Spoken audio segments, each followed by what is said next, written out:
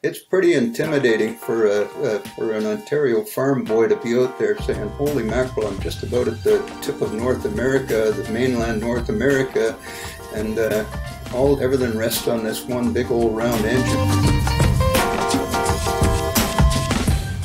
Welcome to Flying BC, a podcast about the people, planes, and aviation adventures in British Columbia and Canada, with your host, Warwick Patterson.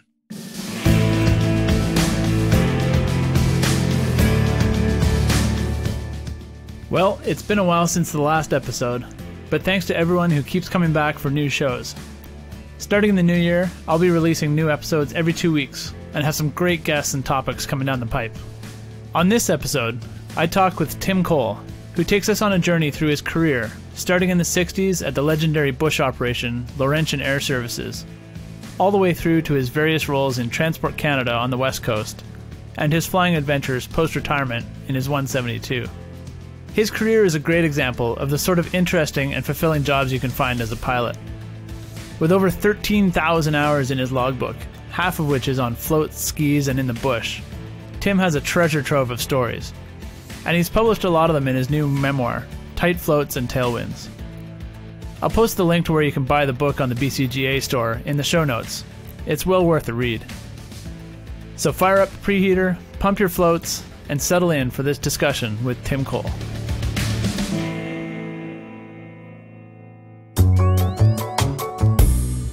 It's hard to know where to start with this discussion because, you have so many stories and a long storied career. But I guess let's go back to the beginning. We'll kind of cherry pick a few storylines in here. But the year is 1966, and you just get your CPL, and then you start working for a pretty legendary bush operation. Okay, I might even walk it back a little more than that. I was raised on a farm in the Ottawa area, two farms, one in the west end of Ottawa, and then a little further out to the west in the Stittsville area.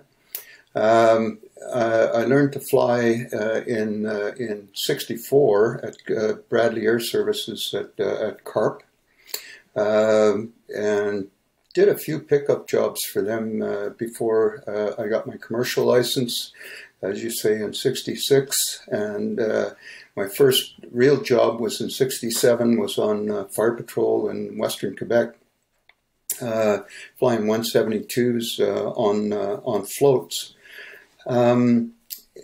Laurentian Air Services was one of the early companies in commercial companies in Canada, and it was started by Barnett McLaren and Walter Deisher at what was called Lindy's Field, which is now the Ottawa Airport, the McDonald-Cartier Airport, which Laurentian actually owned the airport for a short while, and they sold it to the DOT, so they had a long-term lease on it that went on for many years in a prime location.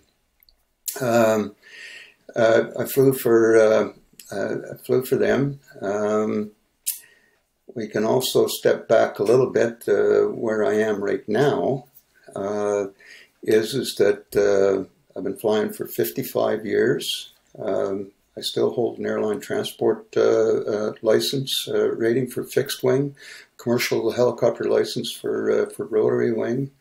Running just shy of 13,000 hours. About half of that time is on floats and boats and skis, and a lot of time in remote places and all that sort of stuff. But I also did King Air's corporate that corporate type stuff and whatnot as well. So I'm still active pilot. I have a Cessna that I keep at Langley, and I fly it as much as I can. Right now in COVID times, it's about once a week, but I try and get at least one big trip in a year. I like to go more than just to the just up the valley for a piece of pie, although I do that too. I have a sister-in-law in the Caribou, and I do a fair amount of flying up to the Caribou. Going back now to Laurentian Air Services and Ottawa, they started up. They had timber limits in Western Quebec, and they were servicing the timber industry. But then they also started up aerial tourism, and that goes back into the 30s. And that was still a large part of their business. I started out on fire patrol, went through into beavers and otters and turbo beavers and DC-3 and Cubs and Cessnas and Beach 18. No, I didn't do too much on the Beach 18. I did the goose and the turbo beaver. I worked alongside the Beach 18 a lot. It was a great airplane. From Laurentian Air Services, at a fairly early age, they made me chief pilot, and I was only 26 years old, and we were running about 20 airplanes, or a real variety of airplanes, and they were all over, particularly western northern Quebec and the interior of Labrador. Not too much on the coast of Labrador, but in the interior of Labrador. Also a little bit in Ontario and the States, but our bread and butter was in Quebec and Labrador. So running about 20 varied machines. A lot of them were from bases that were a one-man show. So you had to make sure that these folks knew what they were doing. So unlike many bush companies, Laurentian did a lot of training, and it was good training. And they had good maintenance, good training, and good personnel. When you and I were talking earlier, you were asking me about the operations triangle. When I worked on fires, and one of the early things that you learn is there's a fire triangle. And the fire triangle, a fire to be sustained, it needs oxygen, heat, and fuel. And if you take any one side of that away from the equation, you can't have a fire. Well, a successful air operation has to have the right personnel. And the right personnel is not only the pilots and maintenance engineers, but the right management with the right attitude. You have to have good maintenance. Without good maintenance, you're lost. And you have to have the right airplanes. And the right airplanes and properly maintained. Trying to do the job with the wrong airplane, that doesn't work. So if you break any one side of that triangle by not having the right personnel, the right airplane, and good maintenance, break any one side of that, and it's not a successful operation, and it's probably not a safe operation. And so that's really important, and that's important. That's an important lesson for young people that are coming into the industry, whether it's in GA or whether it's in air taxis or helicopters or large commercial airplanes. That holds true right through the whole industry.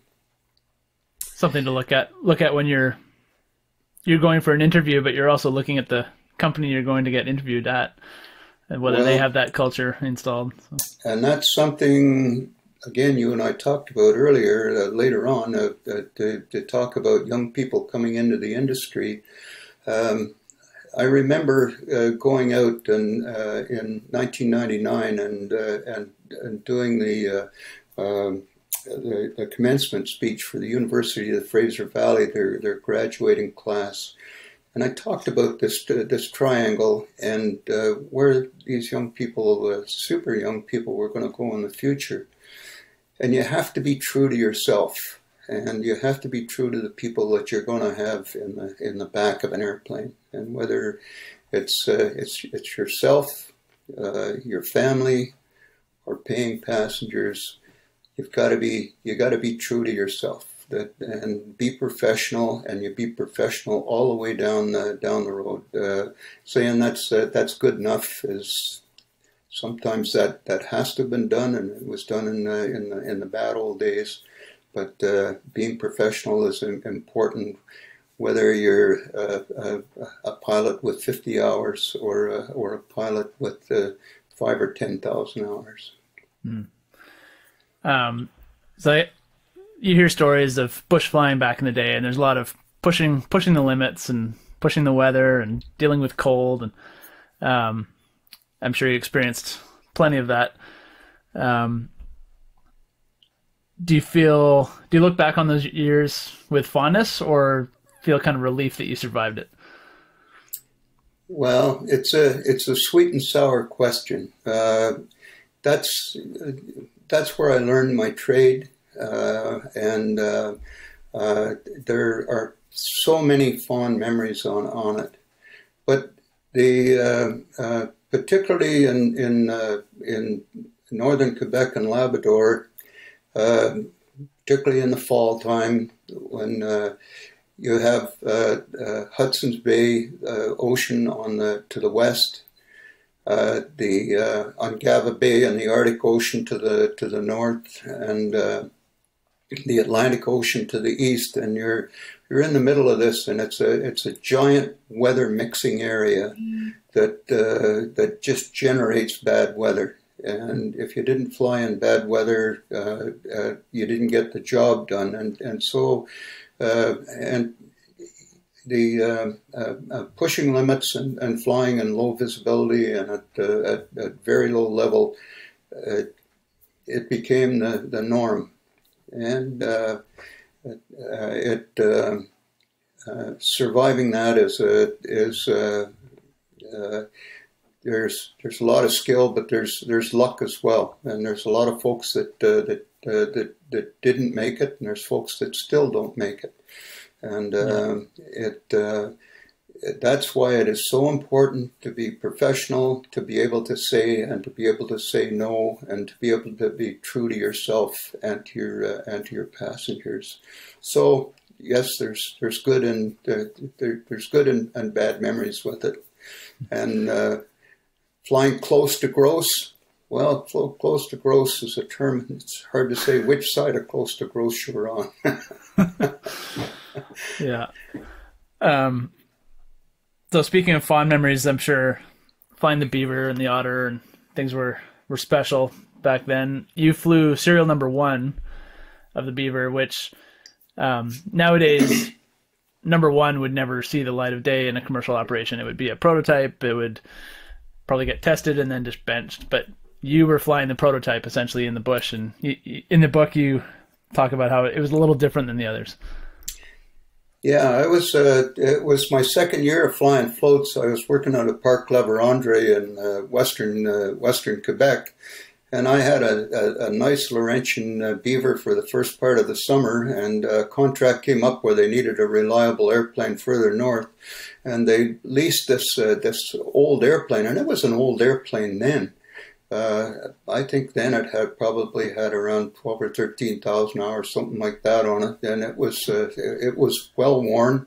It had been used by Pacific Western Airlines here on the west coast, and it was owned by a leasing company in Calgary, and we Laurentian leased it. Had a great paint job, looked good, but I wasn't very happy about getting this old clunker, but I flew it for the rest of the summer, and I put about 400 hours on it. I flew it on wheels back to Calgary, my first time flying across the country and flying on the prairies. Flying on the prairies, holy mackerel, there's no lakes, you're never going to be able to find anything, you know. But I had a lot of experiences in that airplane, and it looked after me well. I wrote a recent story about being in an armed confrontation with it. That was in the Canadian Aviator. In a book, I've written a book, and in the book there's a story about FHB, and it's about the lady that fell out of the airplane. That was the first time I went to court. That's a good story too, but. It's now in the museum in Ottawa, and but no trip to Ottawa is complete without going to the museum and wandering over and giving the old girl a little pat. So tell me more about the armed conflict. What was going on there? Well, I was in the park, and we were working a moose hunt, and we were really busy. And the game wardens came along, and they said, "We're commandeering you for the rest of the day." And that didn't go over very well. And they used to do that in those days quite often, either fighting fires or something like game wardens. So you could hunt in the park and you could hunt outside the park, but you had to have special permission to hunt in the park. So there was a long, narrow lake that we flew over to on the edge of the park, and there was a cut line in through the bush, a 3-meter cut line, and there was a canoe tied up there with an outboard motor on it. And game wardens directed me over to there, and I nosed into the bush and into the cut line. There was no wind, so I could get into the trees. And the game wardens went off into the park side of the bush, and they were there gone for quite a while. And I'm kind of wondering, gee, all this work I got to do back at the base, and they got me out here. Eventually, they come back out of the bush, and of course, this is all in French, and my French is pretty basic. But you didn't have to tell that there was a pretty good argument that was going on. And these two game wardens come out, and they're wearing sidearms. They probably got something like a 38 on their hip and a little pea shooter type thing. And these two hunters come out with high-powered rifles. I'm standing on the front of the float, and the two game wardens have got their back to me, and things get going in pretty rapid-fire French, and there's an obvious demand that the game wardens want these guys' guns, and they're not going to give them up, and they ram around home in the chambers of their rifles and hold them at the ready. The two game wardens have got their hands on the butts of their pistols, standing right in front of me, and I've got nowhere to go, jump in the water. So this got to be pretty heated, and eventually these guys sidle off, get in the canoe, and motor across the lake to where their camp was on the other side of the lake, outside of the park. And the game wardens get in. They say, "Okay, let's get in the airplane, follow that canoe." So I taxi across the lake.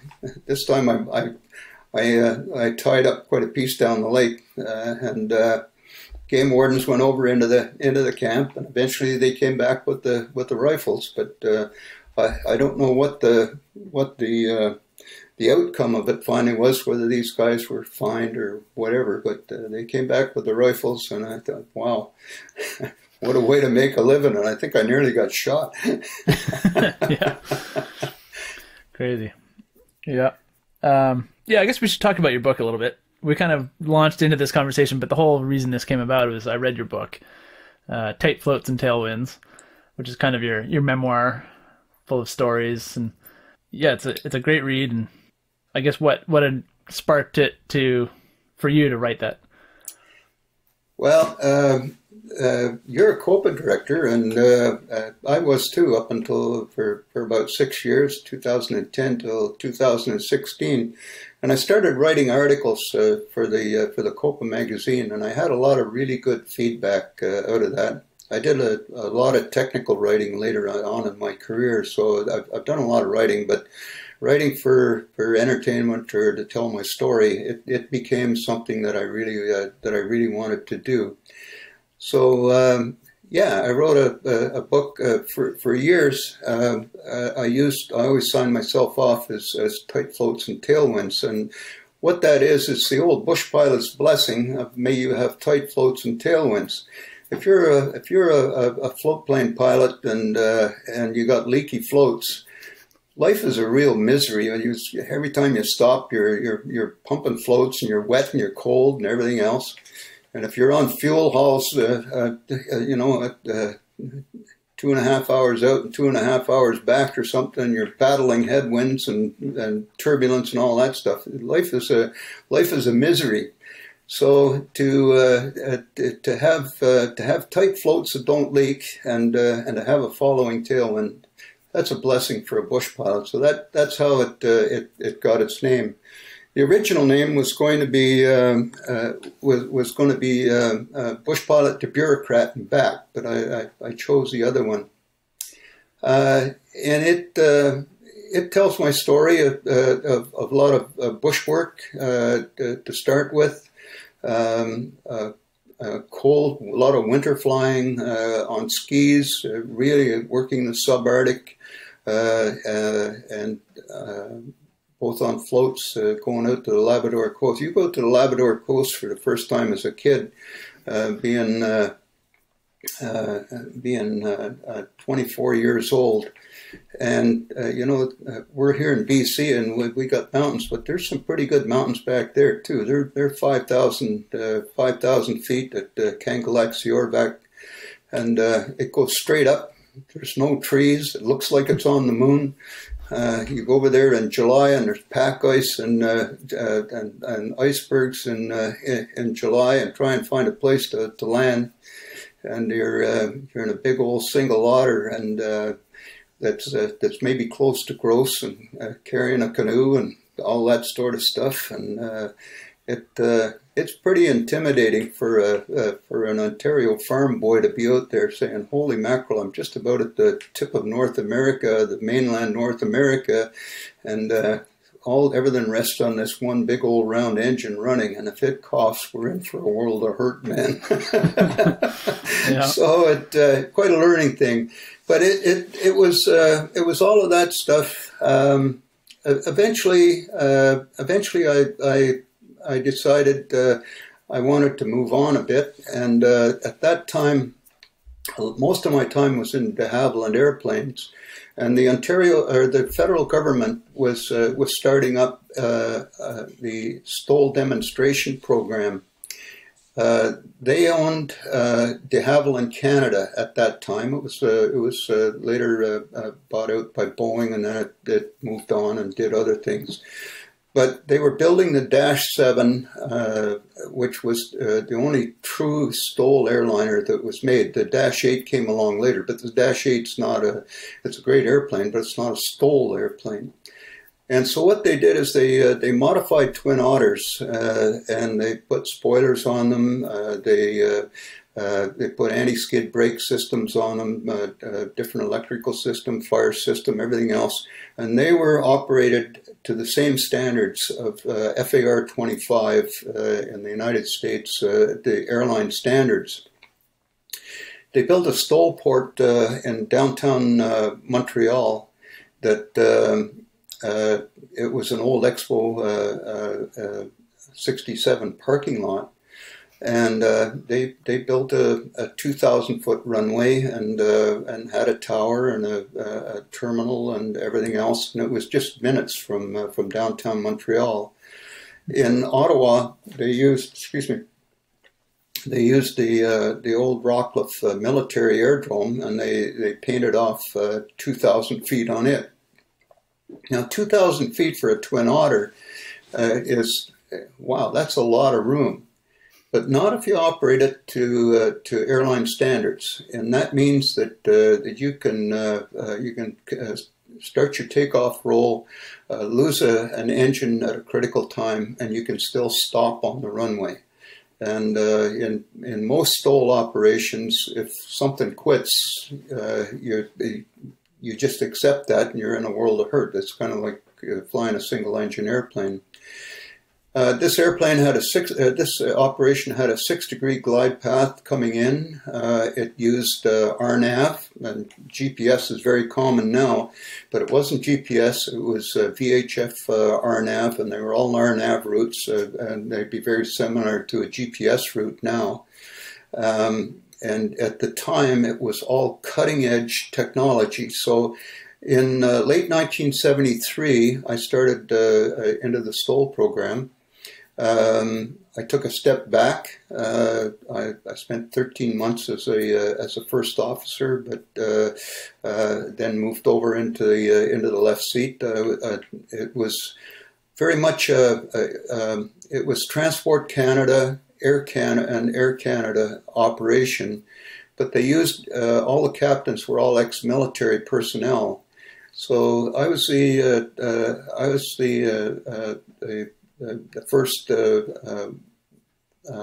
civil captain with a background with a civil captain that moved over to it, and it was just a wonderful program. We did 66 flights a day in and out of downtown Montreal. We went right through the middle of the Montreal airport. You didn't talk to anybody. You were in this bent piece of pipe. We had accuracies of 0.2 of a mile to center line and 50 feet off of profile at all times. So you're basically in this bent piece of pipe that went right through Montreal, and it just worked great. This all was a lead-in to sell Dash 7 airplanes, STOL ports, and a whole system to the rest of the world. After a little over a year and a half, they declared it a success, and they shut it down, which was very sad. Canada once again had become a real leader in a particular field, and they shut that down. And as a pure STOL system, there was they worked out of Canary Wharf in London. And there was there was one other operation to stub runways in the United States, but basically it didn't go as a pure STOL system. I'd never heard of that. I'd never heard of that before. That would have been pretty cool to have little strips in downtown areas. Yeah, I have a presentation I do on it. I've got professional video clips that were done promoting it at the time, and I've got a bunch of memorabilia that all goes with it.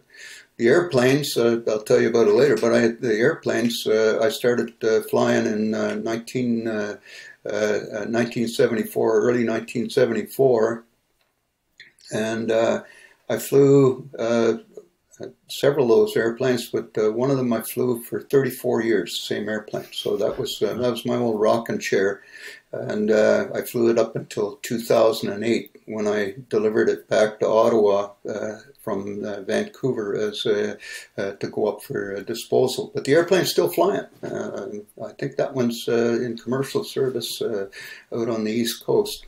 But they took a lot of the mods off of it. They didn't use the spoilers and whatnot. Right. Yeah. Cool. So yeah, then after that, from what I gather in the book, you moved out to BC, and you kind of engaged a different chapter in your life, the next chapter. Yeah, that's another whole story, how I ended up out here. I ended up to be a single parent, and I had to be home every night, which is pretty tough for a commercial pilot. So that's how I ended up in BC, and I was going to quit flying and go with Pacific Western Airlines in simulators, which I did.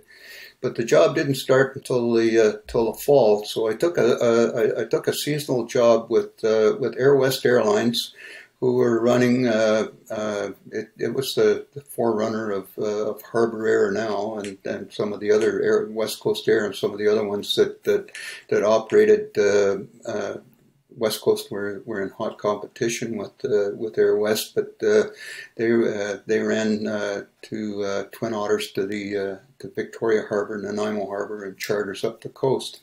So all of this, I had a lot of big float experience, and I had IFR experience, I had Twin Otter experience. So I came out here and operated between the harbors, and that was everything's always a learning process, and again that was a learning process out here.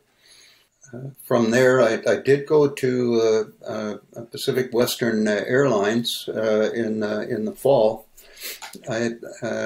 they were a little dragging their feet a little bit. They had a new simulator, 737 simulator, coming online, and so I said, "Hey, I've got to take the job as chief pilot of Air West Airlines, or else I get furloughed because I'm not part of I haven't got the seniority on the union." And I really didn't want to be chief pilot for Air West, so I went to PWA.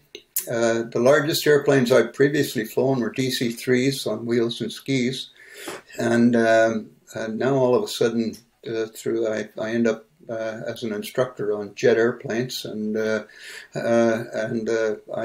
had to digest the Boeing 707, so I checked out as a Boeing 707 simulator instructor. I was pretty proud of digesting that one. That was a lot of study and a lot of work. But about the same time, those the 6 modified Twin Otters that were with Air Transit, the STOL operation, each Transport Canada region across the country inherited one of those modified airplanes, and that was my segue into Transport Canada. In that when they got the airplane at Vancouver, and there was a lot of different systems on it, and they found out that there was someone on the field that had been flying them recently. That's how I first sort of met the people at Transport, and that led to going into Transport for the next 31 years. And, wow. Yeah, so you've had a lot of roles at Transport Canada, working your way up the ladder, and you've managed to keep flying through a lot of those years too. Take me on a bit of a whirlwind tour through your Transport Canada roles. Transport Canada, okay, so I started off in air regulations, and air regulations was kind of an omnibus of doing a lot of things. I was specifically an instrument standards inspector doing instrument rides out of Vancouver.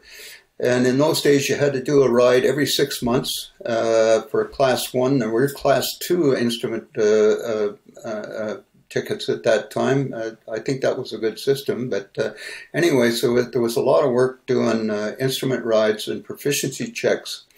There wasn't a small air carrier section at that time, so we did air carrier work as well with the small airlines.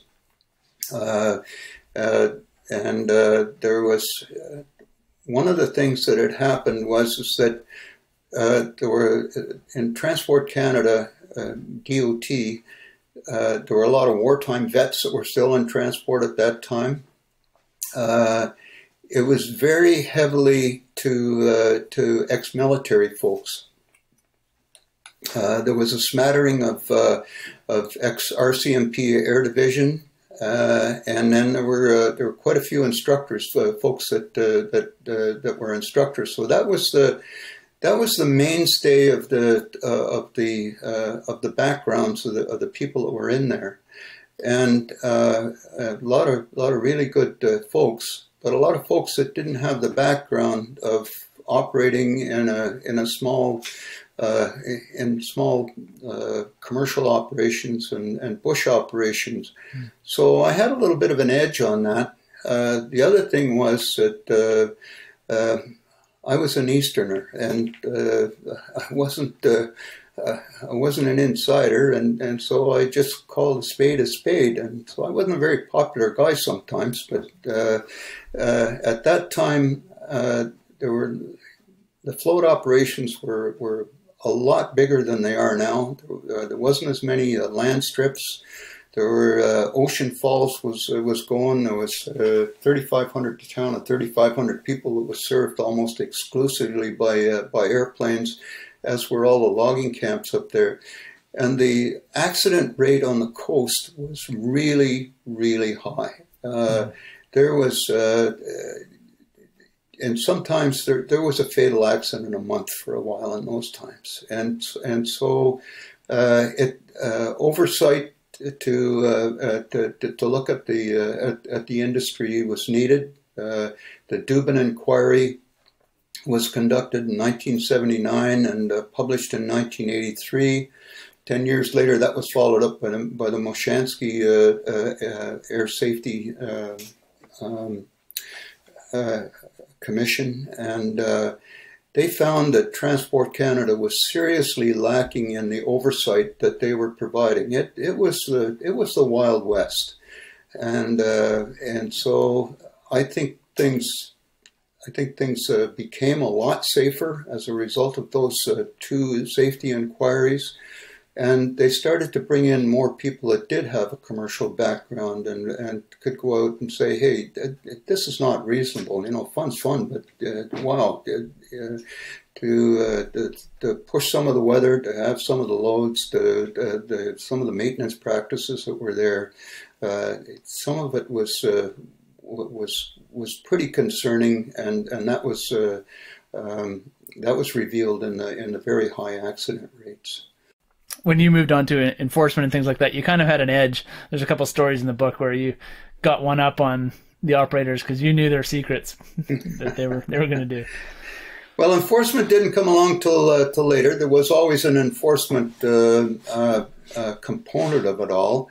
After 2 years in air rigs of doing rides and air carrier work, I spent the next 8.5 years in airdrome inspection. And so that was that was more a white hat job. I loved that job. That was my favorite job in transport, and that you're out inspecting facilities. And for instance, there in the early 80s, there was a Bonanza that he ditched at Namu, a floating camp on the mid coast, because there was nothing on the charts. There were no airstrips. There was nothing on the charts. It just showed as wilderness pretty well, and in reality, there was a lot of logging strips on the coast, and seaplane bases and lighthouses and things that weren't there. So this American, he saw some sign of life, and he got himself in some sort of difficulty. So he ditched in the water. In reality, there was about within 40 or 50 miles, there was about 3 airstrips. They were pretty demanding bush type strips, but they were at least a flat place to crash, and there was people there. And so one of the things that I did was a program that where I charted all of these bush strips and put them in, and that meant either taking an amphib beaver or the twin otter into all of these strips and charting them and putting them on the charts. If you're work in a local area and you're into one of those strips all the time, you know all the ins and outs of it. But if you're going there for the first time, boy, you got to be pretty careful and have a bit of a background of getting in. They were pretty demanding. The other thing that the transport did at that time with all the seaplane operations, there were 64 seaplane bases that were owned by Transport Canada in the province. And I took over that program, and so I had to visit all the seaplane sites and see that they were in good shape, and that tugboats hadn't run over them, and fishermen hadn't taken over, and they weren't throwing beer bottles at you and all that stuff. And it was just really interesting. At that time, Transport Canada owned most of the big airports and many of the secondary airports in all of Canada. So all of those airports had to be inspected. All the nav aids had to be inspected. They eventually got turned over to Nav Canada. I think in 1996, I think they went over. But it was a huge infrastructure to go out and administer, and it was just great. A lot of the Air Force personnel that were there, they weren't very interested in gravel, in seaplanes or in helicopters. So they said, "Hey, throw me in, coach," and I just had a wonderful time. Boy, there's not many places in this province that I haven't been, I'll tell you. Yeah, that's amazing. It was just great. From there, I went back to Air Carrier for a little while, doing audits and doing manuals and all that stuff. It's necessary, but it didn't pull my chain too much. So enforcement came along and they said, "Hey, Cole, how would you like to come over and work in our shop?" So I said, "Okay," and I went there and I spent the next 9 years there. Half of it as an inspector, as a superintendent, and finally as the manager. And I know, particularly in the GA community, there's a lot of angst with enforcement, and I can only speak for what it was during the time that I was there. But it was probably the most professionally operated portion of transport that I operated in my 31 years. And the reason for that is that every final decision that's made is you've got to expect that decision is going to go to court, or and eventually they develop the tribunal. That someone else is going to look at this from a judicial point of third-party view, and so the training in there was higher than a lot of the other sections, and the managers that were there when I went in, they were very reasonable. And if it was something, if it was something that was unintentional, or it was a one-off and a slip in judgment, quite often it was dealt with what was called an oral counseling. And but if somebody took an airplane out, a young lad took an airplane out and he went and beat up his girlfriend's house at Zip Feet or something like that, or it was a commercial carrier that grossly overloaded an airplane, or it used bogus parts, or didn't maintain the airplanes properly, then that was taken to the full measure of the law. But it was done in a professional manner, and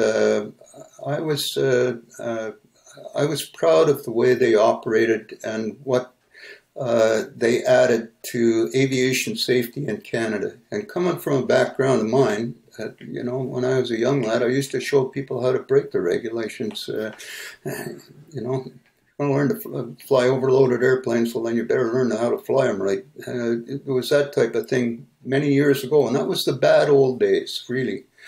But to take that experience and to be able to push it on to try and keep some of these young people alive and provide passengers with safer transportation, that was a good thing to do.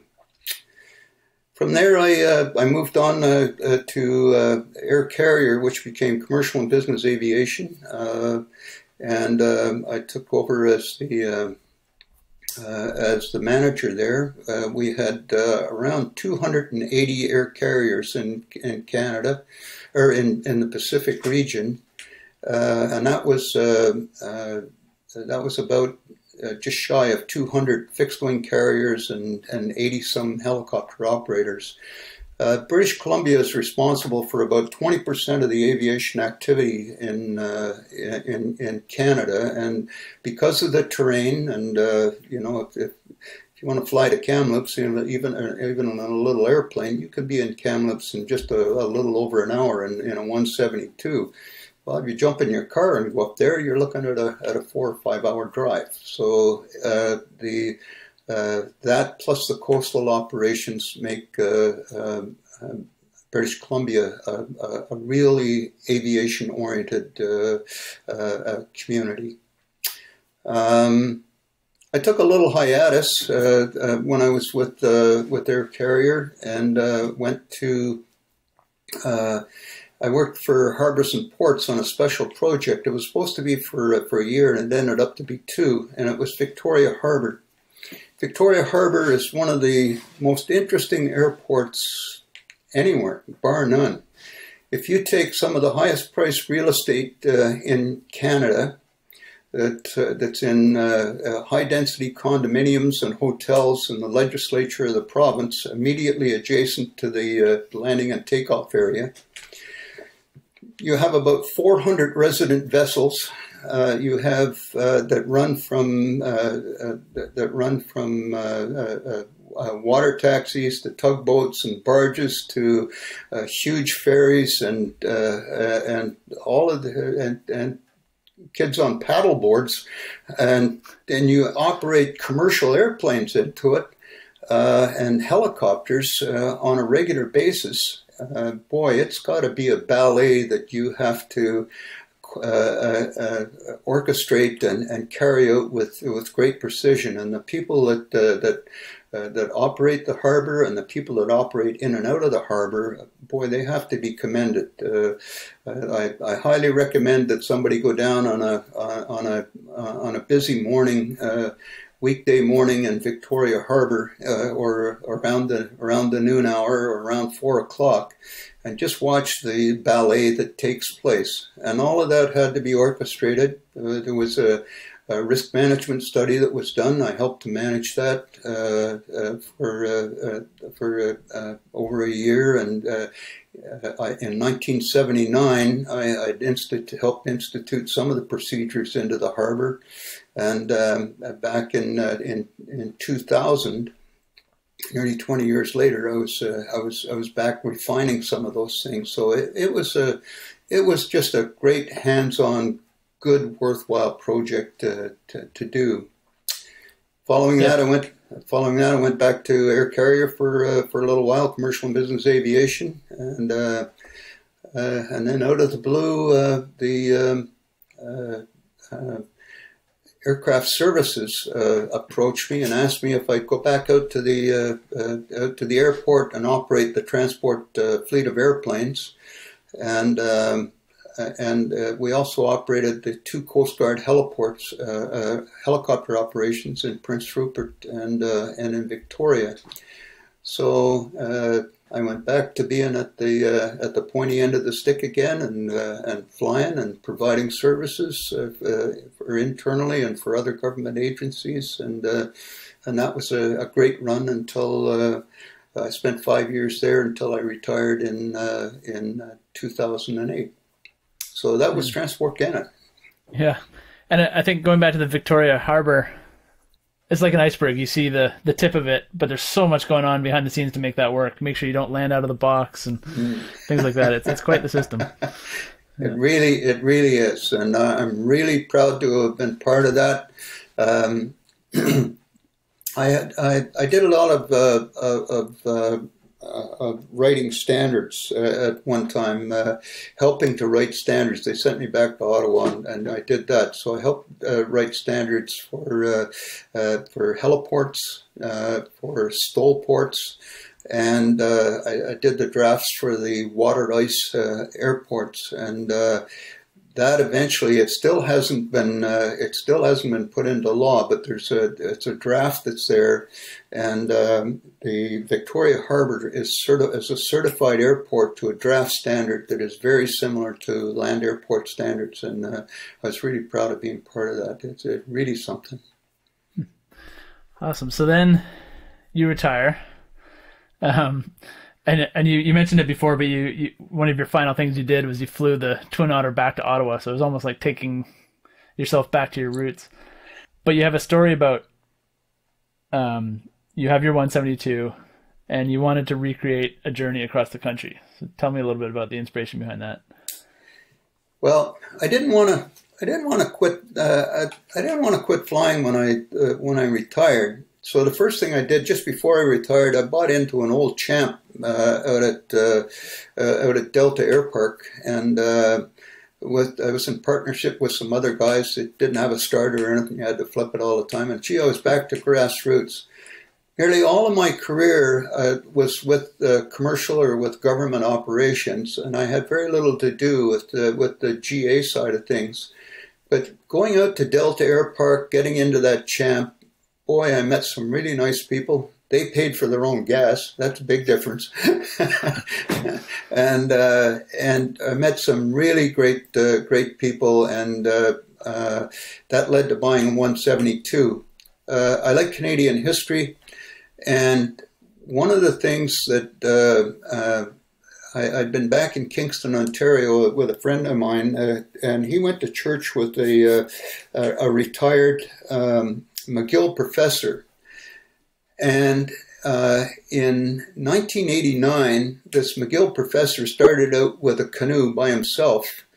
And he liked Scottish Canadian history. And one of the most famous Scots in Canadian history is Sir Alexander Mackenzie, the first person to cross North America, north of Mexico. And that was in 1793 that he came out to Bella Coola. And so in 1989, this retired professor started out in a canoe, and it took him 4 years to paddle the canoe routes, the Voyager canoe routes, all across Canada to arrive in time for the 22nd of July in 1993 to celebrate the 200th anniversary of Mackenzie going across the country. So I read this book and I thought, geez, you know, I'd just love to do that, but I'm sure as hell not going to do it in a canoe. So I'm going to do it in a little low level in a little airplane. So in 2008, I retired in April 2008, and in late May, my wife and I, we headed out and we went down to the East Coast and puttered around a bit. I came back to Kingston, and she flew home commercial, and my friend and I, we went back to Montreal to the Fur Museum at Lachine, where all of this started out in every May, the big Voyager flotillas. The bonus on this was that it was not only the 215th anniversary of Mackenzie's going across the country, but it was the 200th anniversary of Simon Fraser getting to the mouth of the Fraser River. So we visited Simon Fraser's grave in St. Andrews West, went to Montreal, and then we started out and we spent 16 days flying across the country at low level, religiously flying the canoe routes, stopping off at all the historic sites. Took a little side trip to Winnipeg, where the Winnipeg Provincial Museum has a whole floor that's dedicated to the fur trade in the Hudson's Bay. And we just had a fantastic trip, all the way up through. People opened up museums for us that weren't open yet. We went up to Fort Chipewyan, come out the Peace River, and back out through and down into Bella Coola, back into Quesnel, and then down the Fraser River to commemorate the 215th of Mackenzie and the 200th of Fraser, and it was a trip of a lifetime. It's the sort of missions that I feel like people don't do as often anymore. Just a mission for the sake of it. Let's go fly. Let's pick a fun mission and go do it. You don't always have to have a reason to go. Just go do it. Well, the other thing is, and I describe in the book, I've made five trips across Canada with the Cessna, and another one halfway across, and I call it going flyabout. And it takes all of them have gone about a month at a time. In 2018, I did most of it solo. And I went from Hyder, Alaska, and Stewart, Alaska, my old stomping grounds around Rupert and Terrace. Went all across the country as far as 7 islands. I was headed up to Ungava and Labrador, but I got there too late. It was in September, so the weather had already gone south. So I went to Cape Breton instead.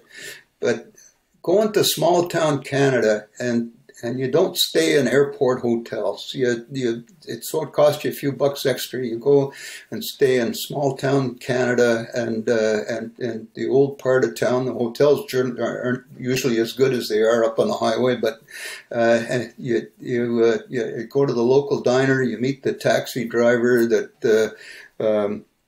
In Dryden, Ontario, that turns their meter off and gives you a ride around town and shows you what Dryden's really like and how proud they are of the community. You talk to Joe in Louisburg and in Cape Breton. He's fishing for mackerel off the dock, and yeah, I've been to Fort Mac and all that stuff, but got to come back home to down east, and you go to Medicine Hat and you talk to the haberdasher downtown that him and his father have been in the business for 40 or 50 years.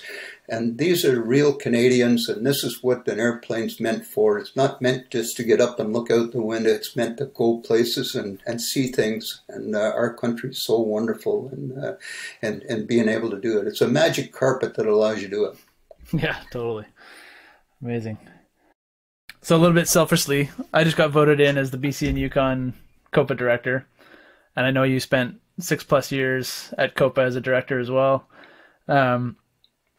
So I'm going to selfishly ask advice on the podcast.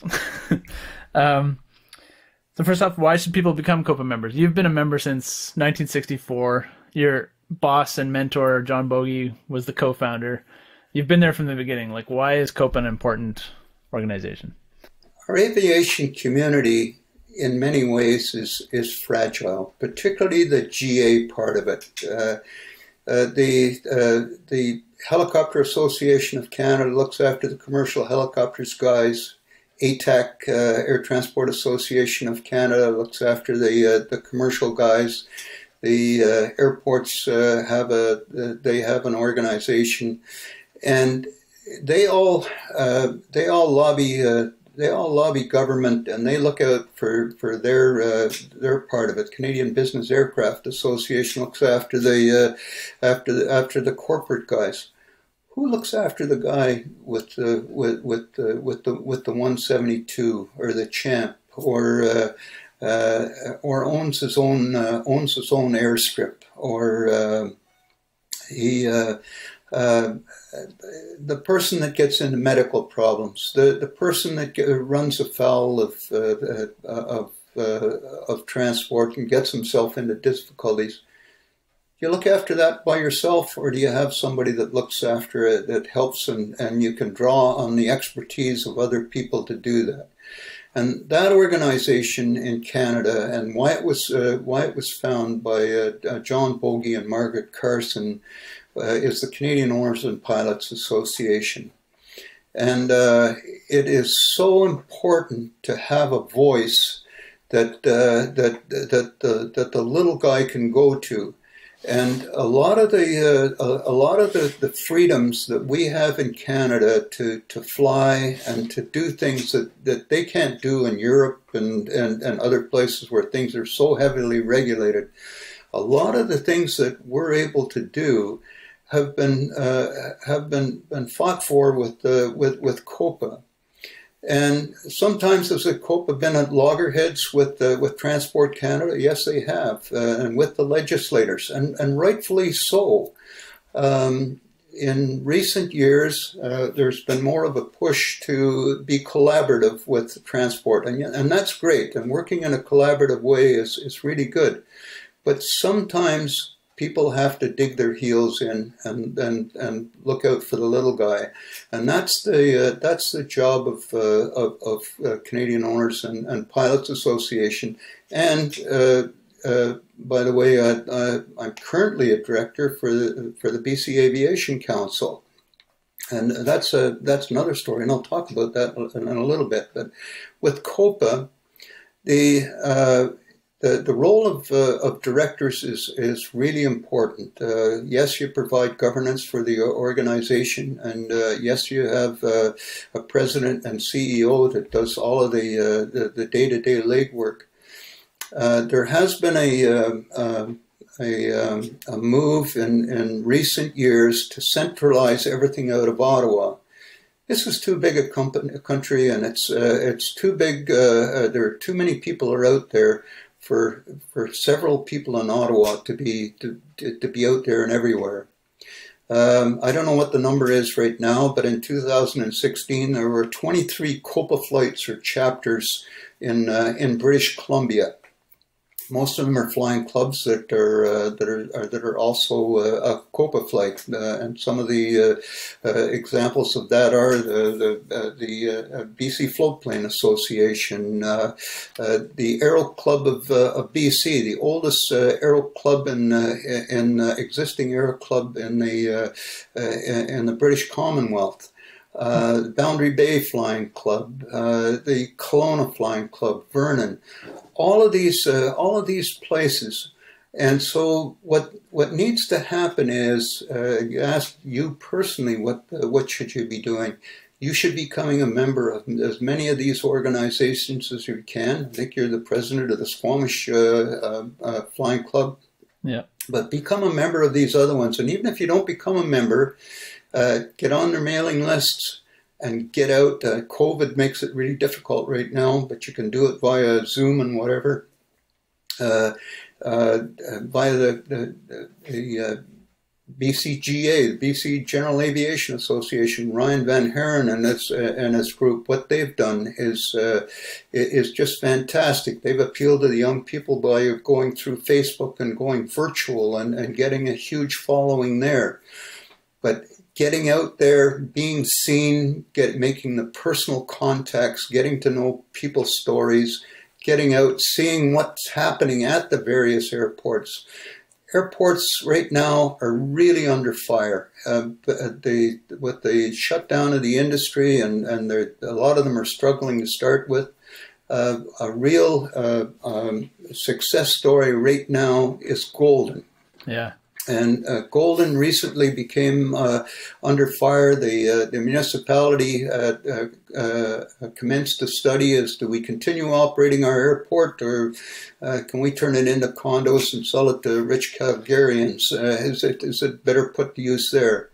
And through a coalition of all of the groups, and there's not, except for the helicopter folks, there's not any real commercial operation there.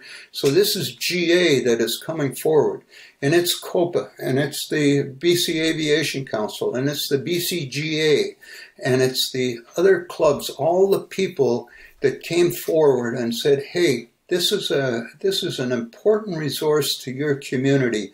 And it's not only just to your community. It's on major flyways east-west from Calgary through to the coast, from Montana through to headed up the Rocky Mountain Trench, and this type of lobby and representation.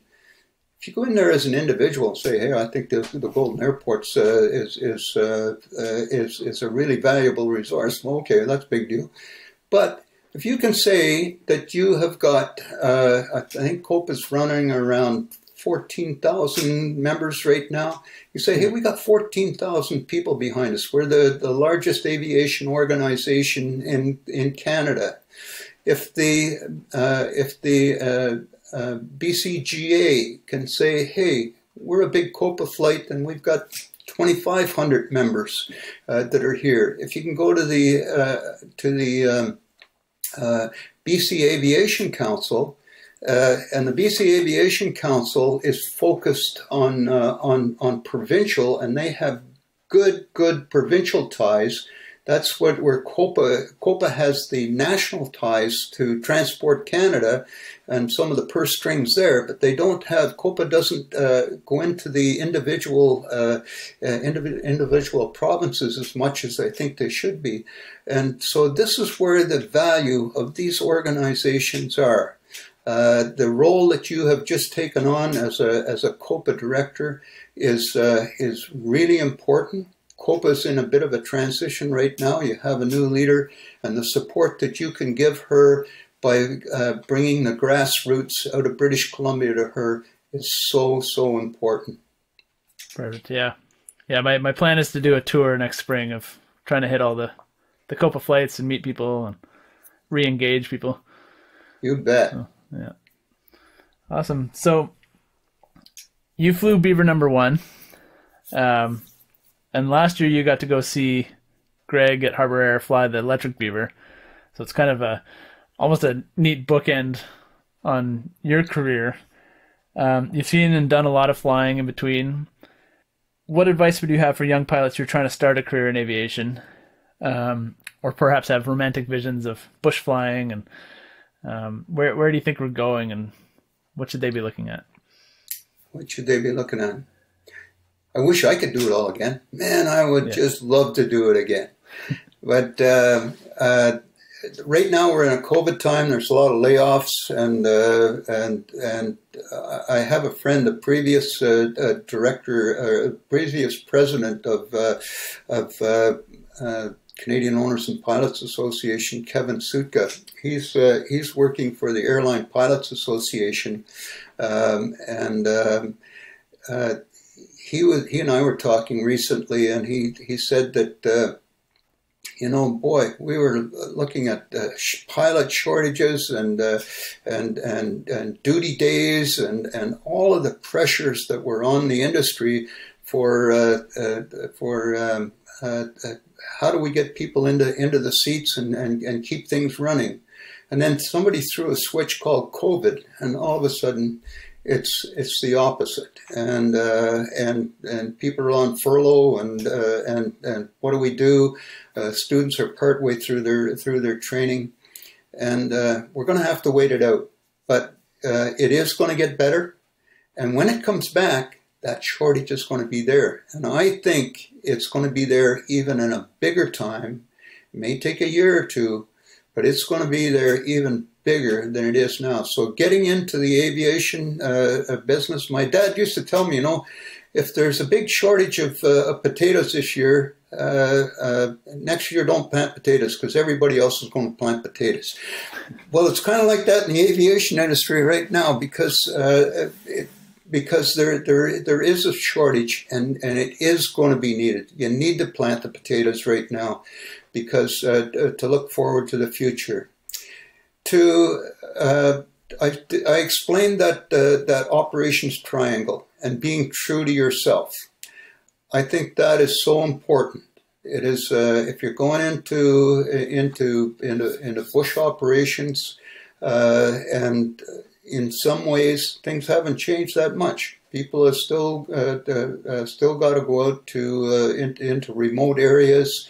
Oversight is not there very much. It's hard to make a dollar, and so a lot of those pressures are still there. And can we throw a little extra on the airplane because it costs a lot per pound to get it out there, or geez, you got to push the weather to get this trip done. You've got to be true to yourself, and if it gets to a point where it doesn't feel right, then you got to back off on it, and you've got to have that self integrity to be able to not only survive yourself, but you owe it to the people that are in the back of airplanes. I think that the opportunities are there. Go for it. Go out and pound the areas that you're looking at. There's so many different genres that you can get into, whether it's charter work, whether it's fire patrol, whether it's pipeline patrol, traffic surveys, whether it's helicopters or whether it's fixed wing. Just go for it, and I wish I could be there with you. Well, you're not done flying yet, so what's left on your bucket list? What do you want to try and check off? What do you want to fly, or what do you want to see? Well, this year I wrote this book, so this year I was going to go put boxes of books in my airplane and go peddle them all across the country. It's amazing how small this the aviation community is. I know people all over Canada, and it's been how many years? It's been 50 years since I was up in the Ungavin, Labrador area, and I want to go back up there. Things have really changed. Gas is a lot harder to get up in there. It's longer legs, but I'd like to go back up into that area, and I'd like to go over and I'd like to jump across to Newfoundland. And if you go from Blanc-Sablon across, it's about the same as going from here to from Vancouver to Nanaimo. So it's not that big chunk of water. And if you get up high enough, 2 years ago, I jumped across the St. Lawrence at up near Seven Islands, and it's actually wider there. But if you get up to 10,500 feet and see where the boats are, and you can almost glide to either shore. Well,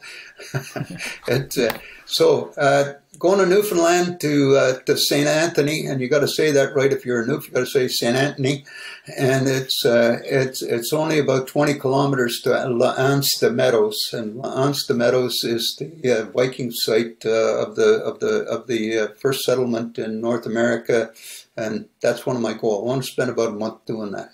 That'd be that's great. Next. Yeah, awesome. Well, hopefully next summer we can do all these things, and I'll put links to your book in the show notes for this so that people can grab your book. There's tons of stories we haven't even touched on here, like polar bears, and 9/11 was an interesting story. You were one of the first planes back in the air for that. And so, I encourage everybody to pick up this book and have a good read about aviation over Christmas. Well, thank you very much. Yeah, the plug is that it's available through the BC GA on their website, and or you can contact me direct at colewt at smart SMARTT 2 T's .email. And I really appreciate you having me on here and giving me the opportunity to put some old war tales out to some of the young folks, maybe. Yeah, and hopefully we'll catch up with you at Langley or another airport soon. You bet. So, awesome. Wish you all tight floats and tailwinds. There you go. A big thanks to Tim Cole for sitting down and telling us his story. And thanks to you if you've listened all the way through. I hope these full-length episodes are entertaining and worthwhile for you. Fire me a message or an email and let me know. Do you want shorter episodes, or do you like the in-depth long-format shows? You can reach me on Instagram at Flying British Columbia, or email me through the website at flyingbc.com. I hope the remainder of 2020 goes smoothly and quickly for everyone. I think I can speak for all of us when we say bring on 2021. Please leave the show a review on Apple Podcasts or wherever you listen, and I look forward to bringing you lots of great shows in the coming months. Fly safe, and we'll see you at the airport.